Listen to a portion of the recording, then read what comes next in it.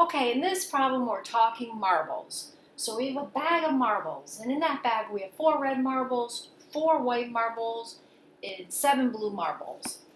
Okay, so I think if we add those up, we can agree that we have 15 marbles in the bag, okay?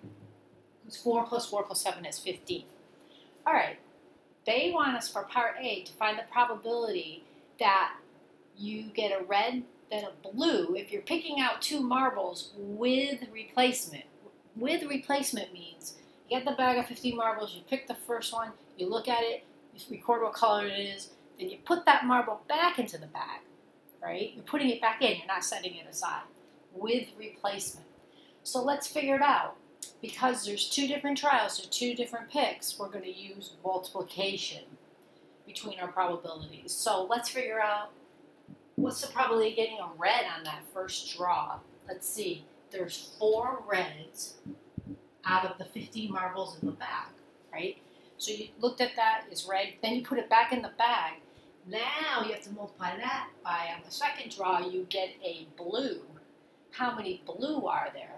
There's 7 blue, and there's still 15 in the bag because you did with replacement. So you get 4 over 15 times 7 over 15. If you multiply the top, 4 times 7 is 28.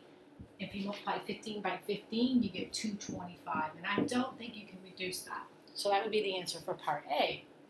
Part B wants probably getting a white then a red. Okay, same procedure. We know we have to multiply the 2 probabilities. A white is 4 out of 15 in that bag.